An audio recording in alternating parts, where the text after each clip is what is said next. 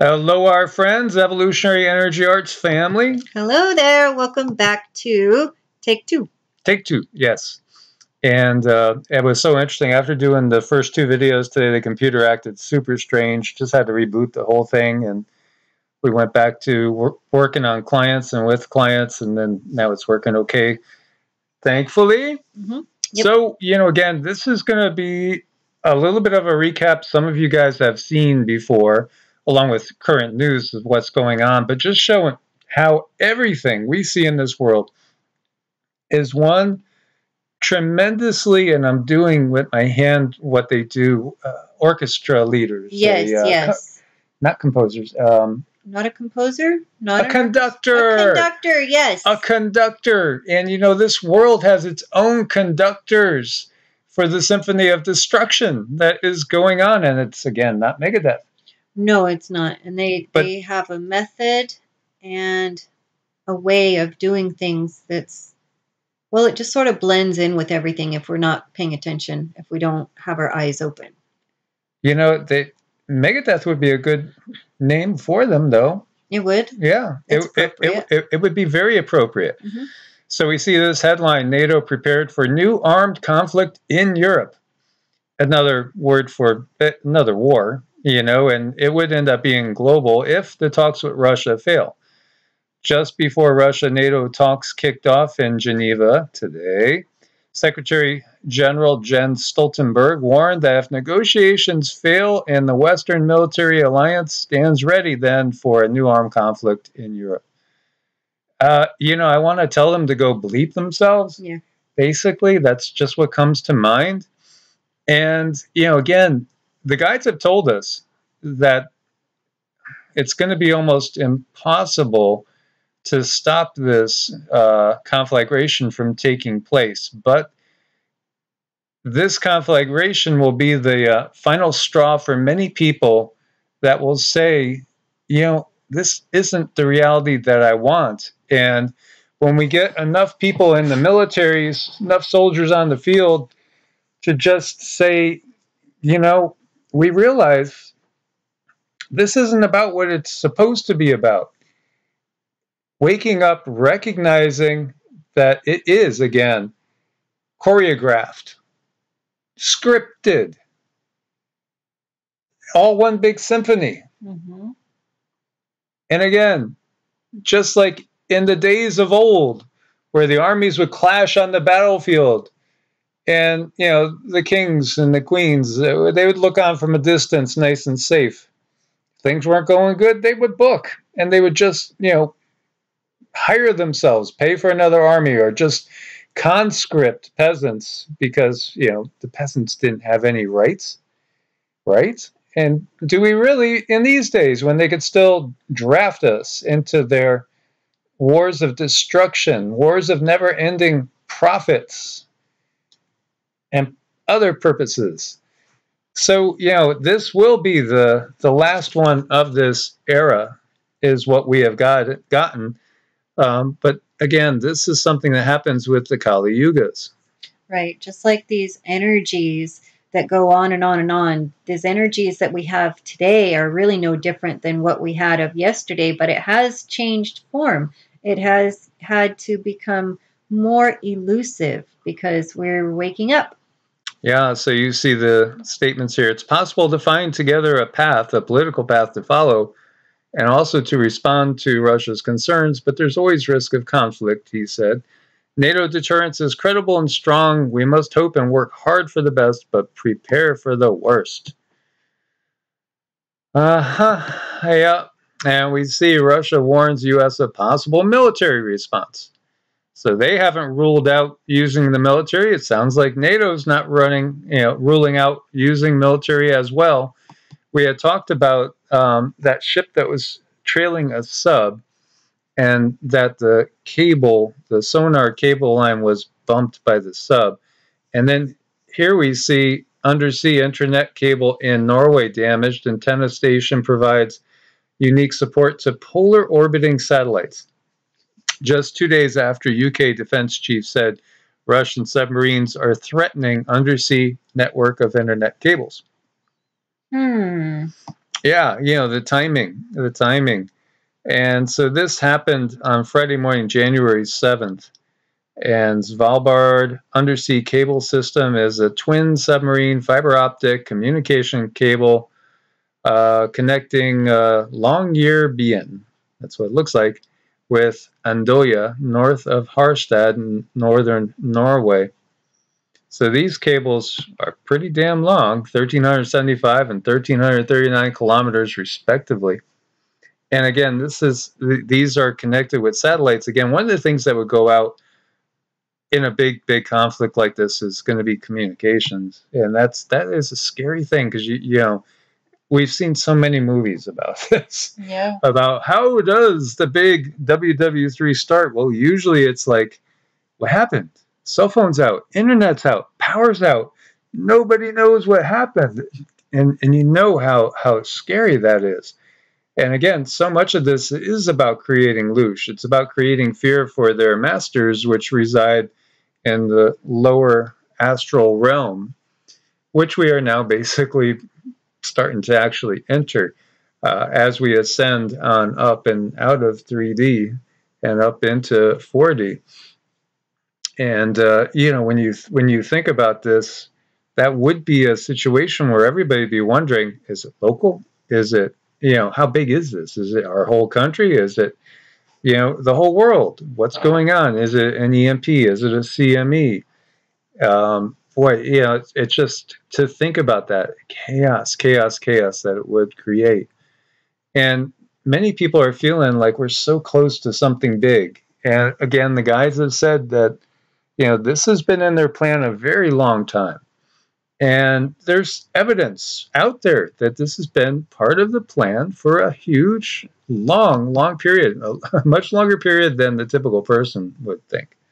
Absolutely. Just because we're just now starting to wake up and read more, what these entities do is they're very long-term plans, because they know humans, we don't plan out for hundreds and hundreds of years. That's not what we do.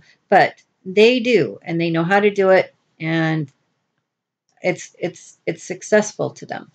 Yep. So as we've made reference to this speech many times, a well-known speech by Comrade General Qi Haoshan, Vice Chairman of China's Military Commission. It's given in December 2005, right? That's a long time ago, but it basically said that the way he worded it was, we're not spending money loading ourselves up with aircraft carriers. We understand that there's going to be a confrontation with the West, with the US and NATO, and the first strike would be BIO. BIO.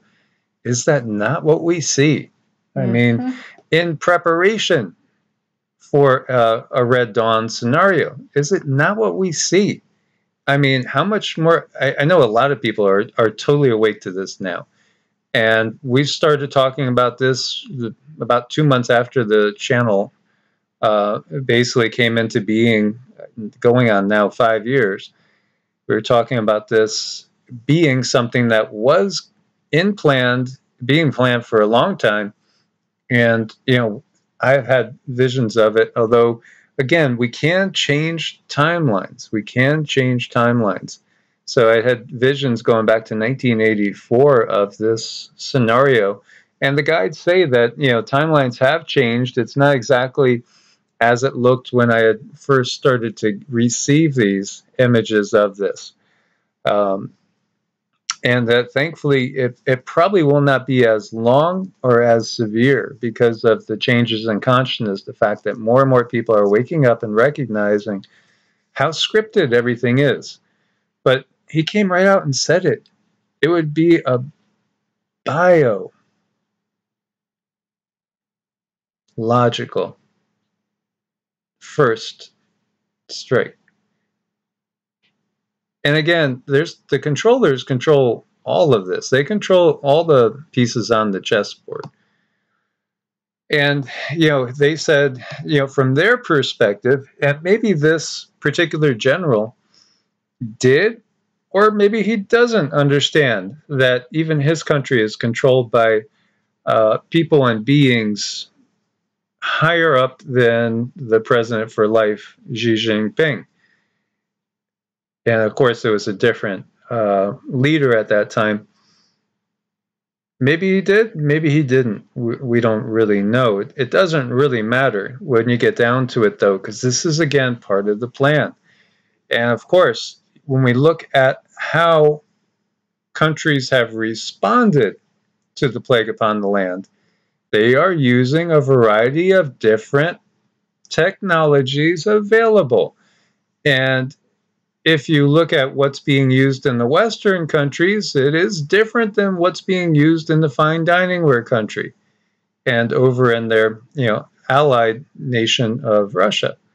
So it's just something to keep in mind when we look to how long was this planned. Well, Albert Pike, 33rd degree Mason, by the way, and other 33rd degree Masons, just quickly to mention, Joseph Smith, founder of the Mormon Church, Charles Taze Russell, founder of the Jehovah's Witnesses, and Charles Darwin, who gave us his version of evolution. And of course, we get people of a fundamentalist mindset that don't think that evolution is real. They believe in creationism. In reality, there's both, because there's been tinkering, genetic tinkering going on. Look to the second chromosome, that speaks volumes. And of course, we have even just the mythologies and the legends of humans being tinkered with genetically. And when you get down to it, there are beings that are literally what we would call creator, for lack of a better word, creator gods, creator beings. There are beings that all they do is create. And even to the degree of creating entire universes. And there are more than one universe. This is a multiverse. There's so many universes we can't even conceive of them. And from what we've gotten, they're not all created by the same being as well.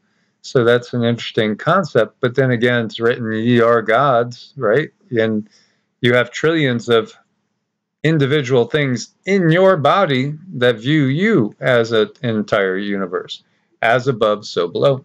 Right. And, you can even shrink that down to make it more palatable. Look at people who simply create different types of fruit. They can mend trees together. Look at people who breed different animals, to make a whole nother species or something with different characteristics. So it definitely goes on, and it's not that far out there for these entities to do such a thing.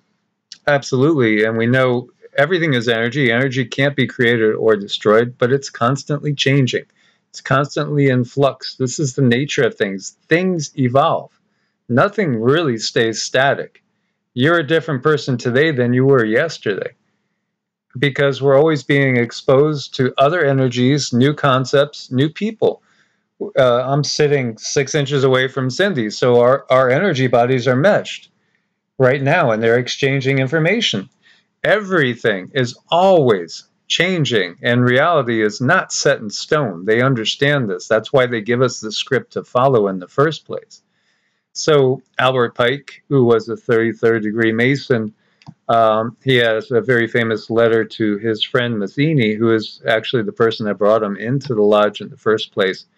And he talks all about the 3 world wars that must happen. The First World War, it's basically, it says it must be brought about in order to permit the Illuminati to overthrow the power of the czars in Russia and making that country a fortress of atheistic communism. And then the second one, as well as other things as well, because it's all about setting the stage, and there's many people have caught on that the Civil War was not just about slavery. It was about basically bankrupting the nation so that the banking cabal could take over and have access to things. And then, of course, we developed our centralized banking. And you can look to Woodrow Wilson and how everything accelerated with his presidency and others after that. It hasn't always been the case that this country was the way it is now. It's actually totally different than what was originally envisioned. The Second World War is all about taking the advantage of the differences between the fascists and the political Zionists and it'll, end up in, obviously, the great conflagration that we had going on. The restoration of Israel is one of the key things that must happen, and that's all to set up the Third World War, which is going to, be a basically an Islamic versus Christian, but other things going on as well, capitalism against communism, so to speak. So there's a lot going on behind the scenes, but it's all laid out. And this is from dated 1871. Now, some people won't necessarily believe it, even though there is evidence that the letter really was in existence prior to World War One. I think in 1900 or 1901, it was referenced that the letter was real. And though it wasn't referenced in the year it was written, 1871, or thought to have been written, it was referenced before the 3 WWs happened. Well, the 2 so far. Mm-hmm. Though we might be on the threshold of the 3rd. By the way, how did Israel come into being? Who really helped this come into being? Well, it was a red shield, which when we translate the ROTHS child name, it literally means red shield. Yeah, in the whole Balfour Declaration, which was issued talking about the need to have a national home in Palestine. And of course, this kicked out the Palestinians, and this brought about a lot of tension. And that tension's been here to this day. So was it, the God of the universe, the God of the multiverse that brought this about, or was it simply the agents provocateur of that group that starts with an I and ends with an I that we were just talking about? This is the same family that has this famous statement by one of their forefathers there, Nathan Roth's child. Mm-hmm. I care not what puppet is placed upon the throne of England to rule the empire on which the sun never sets. The man who controls the money supply controls the empire, and I control the money supply. So we see all this, and we start to recognize the bigger picture. When we look over at what was at the Beagle numbers, and we change that to a D, right? You see their forecast, which was given back in 2016, I believe, originally. 2017. And that's interesting because, the timeline of the 2 X marks the spot, the 2 eclipses, right? 2017, 2024. Here, the forecast is 2017 and 2024. Or 2025, I should say. And what the population of certain countries is going to be, and if you can make it out, it shows in 2017, the population of the U.S., 326 million, but they expect it to only be 99 million 2 years from now, or 2.5 years. That's a huge loss. That's a huge loss. And if we look to the other countries of the world, like China, it doesn't really change much. India actually goes up. Russia loses a little bit, a tiny little bit. And Japan loses a ton. Brazil actually gains. We look at some countries like France, it's almost cut in half. Canada loses about a third. South Korea loses probably about a third as well. The UK loses 2/3 to 3/4. It's really curious exactly when you look at all this. The bottom line is it shows the NATO countries losing 437 million people, thereabouts. And yet it showed the potential adversary countries in Russia and China not really losing anything.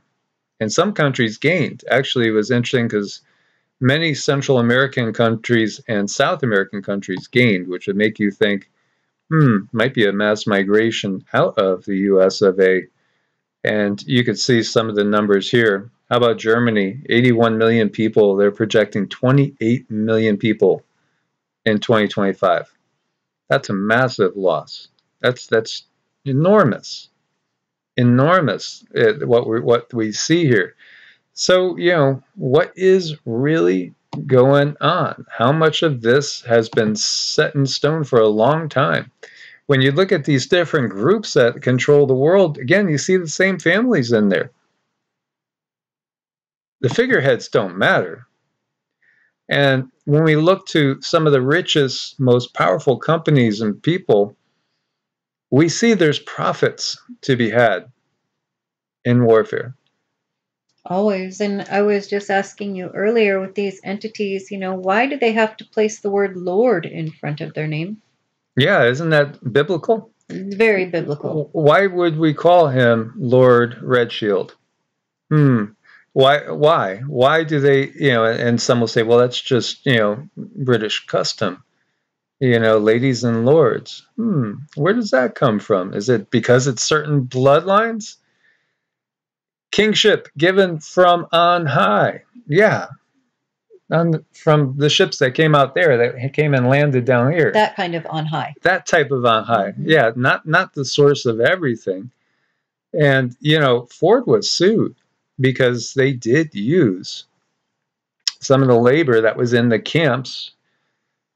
And we're talking about camps for concentration, not meditation, but they were sued. And, it's fascinating when you look at all these ties. There was a quote that the Pope was supposedly making, that it's your duty to go get something done. It's your duty. Did you know Pope John Paul II was a Zyklon B salesman? That's the gas that was used in those camps for not meditative purposes. Mm-mm. Yeah, most definitely. There's ties that he had with this company, IG Farben. Who has company ties to this company? Well, the Bushes do. All three of them, when you get down to it, the two presidents and their, pappy and grandpappy, respectively.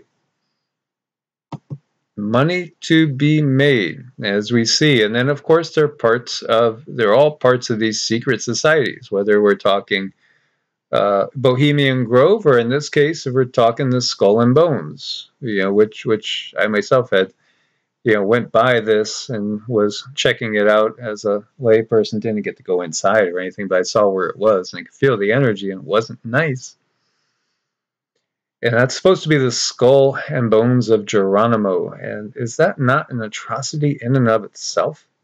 Well, here we have George W. right there, and it's not just him, it's John Kerry. It was part of this group as well.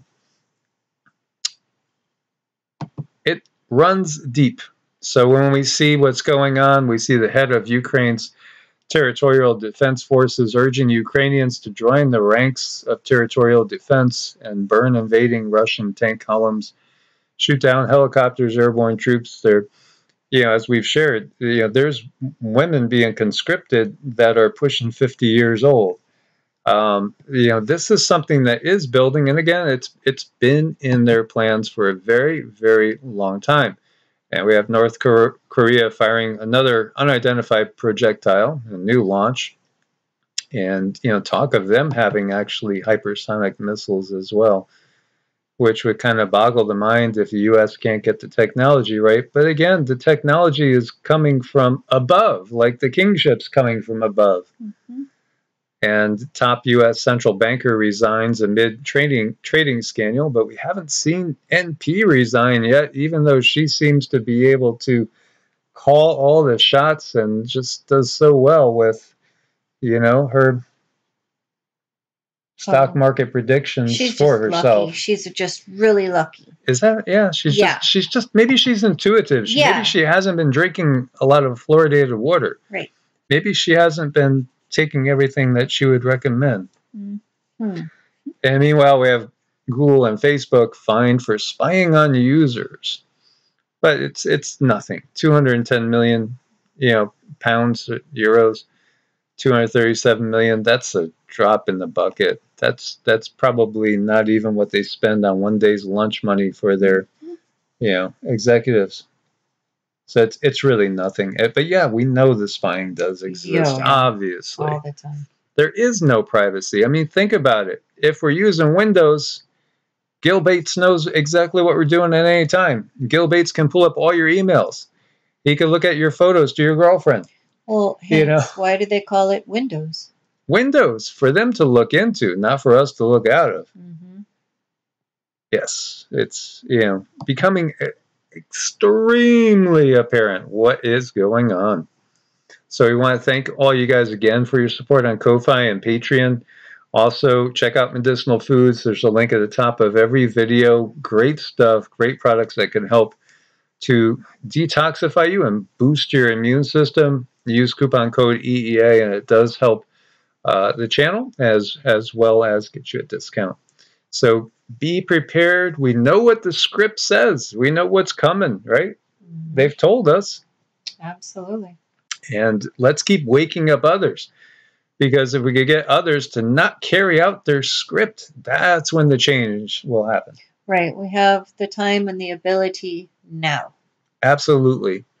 Absolutely. As always, God bless and namaste. Namaste.